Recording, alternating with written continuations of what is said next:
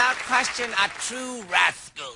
He'll say anything just to ruffle your feathers, which I think is wonderfully courageous. Because for so long we, as a society, labored under the false impression that being polite and respectful was a good thing. But boy, did he prove us wrong.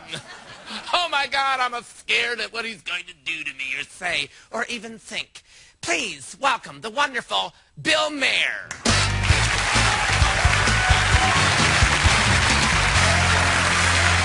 Very exciting to see you. How wonderful you're here. Thank you. Oh, this is exciting. Thank you. It's pronounced Maher. Do you know that? Bill, oh my goodness, I didn't know that. For years now. And you're on this show Politically Incorrect, which I've never seen. You seem to. You look great, by the way. Have you lost weight? Do you know what, I'll tell you something. Because I think you found it again. I'm just... But this is the evil comic mind of Bill Maher. Maher. The United States doesn't have a royal family. Do you wish they had a royal family? What a silly question, but... Yeah, I think it might be a good idea because the royal family takes a lot of the heat that our first family has to. Where in our government, excuse me, if the president, for example, has oral sex in the Oval Office. No, when, who? The president. The past president. Oh, Bill Clinton. I was going to say, because George W., I can't imagine that would happen. No. No, when you do that much coke, you can't get an erection. Oh, my goodness. But this is the new comedy. This is what's wild about this boy. He'll say things that are absolutely wonderful. As long as we're on the subject, I've always been curious watching you because of the way you are, what drugs you may have done in the past that are still affecting you now. For a while, I smoked catnip, which was very popular at the University of Wisconsin. But, you know, that was the era. That was the late 60s, and everyone was experimental. But I think drugs are wrong. I think they're bad. Bill Maher, do you think drugs are bad? No. You don't? No, I don't. You think they're good? It depends. Drugs are like fire or cars. They can cause harm and they can be good. This whole country takes drugs every day. Everyone here is on some drug. They're either on caffeine or Prozac or vodka. Are you high now? Because you seem high, and you look deluded, and you polished off about 17 donuts backstage. So I'm I was assuming. before I got out here, but let me tell you, you're a buzzkill. But I can't afford. That's more of the Bill Maher zinger, and it's like. Just your bra. No, this is just pecs, just pecs working. Trying to help. Doing Pilates every chance I can get. Pecs, those are pecs. But you were in a wonderful. Could you not spit right on me? Oh, what was DC cab like, Bill Maher? Oh, that was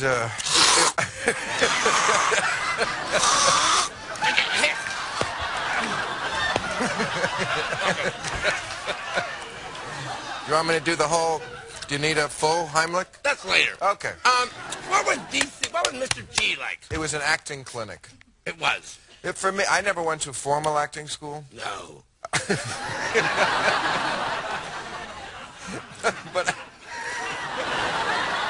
But I consider the time I spent on DC Cab to be an acting school. You share a birthday with Melissa Rivers. Is her birthday January 20th? Yes!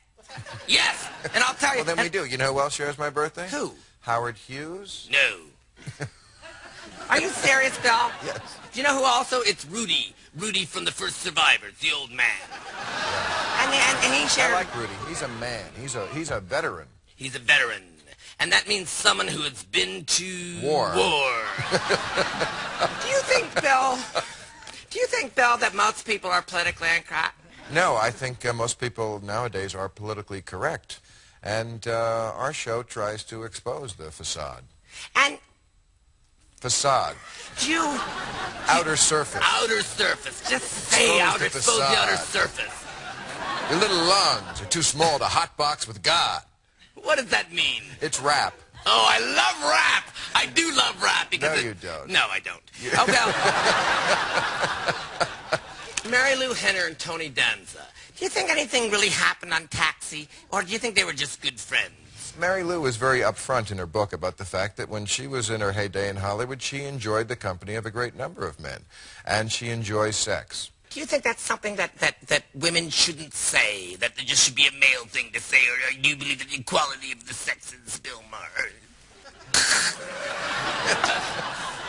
I believe in complete equality of the sexes. I think it is liberating for a woman to be able to embrace her sexuality. If you really believed in your attributes as an equal human being, then you would give your sexuality away instead of holding it back as some sort of prize that you had to wait for. I'm not trying to brag or anything, but my lady and I have been together for 23 wonderful years. We have a very active sexual life, sometimes 4 or 5, Times a year? pops a week. That's great. I always thought there was a whole front and that you were gay, but that's, just what I've heard.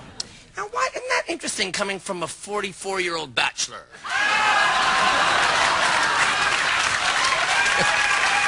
Yeah. No. You are the best, and this has been fun, and I want you to come back every other day if it's possible. What am I, a fly? Yeah. We'll be back after this. Coming up next, Jiminy talks to Steve Martin.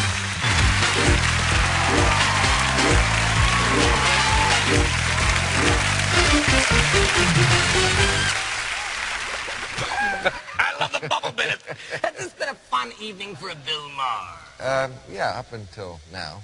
Is it because you're self-conscious being in a steam room with a dude? Well, that and your buddies over there. Oh, you mean Ben and Mrs. Ben? Actually, she's kind of fun, but she can be mean and rude. Actually, her I like. Hey, how you doing, honey? Well, anyways, that's our show, and for those of you who insist on drinking and driving, do me a favor and gun it, so you'll be off the freeway before I get there. Good night, and God bless you. So, Bill, what do? You go home and you just, how does a Bill Maher end an evening? My ass is sticking to the seat. Well, that's a good thing. That's why we like it in here. It's when it doesn't stick that you want to sue someone.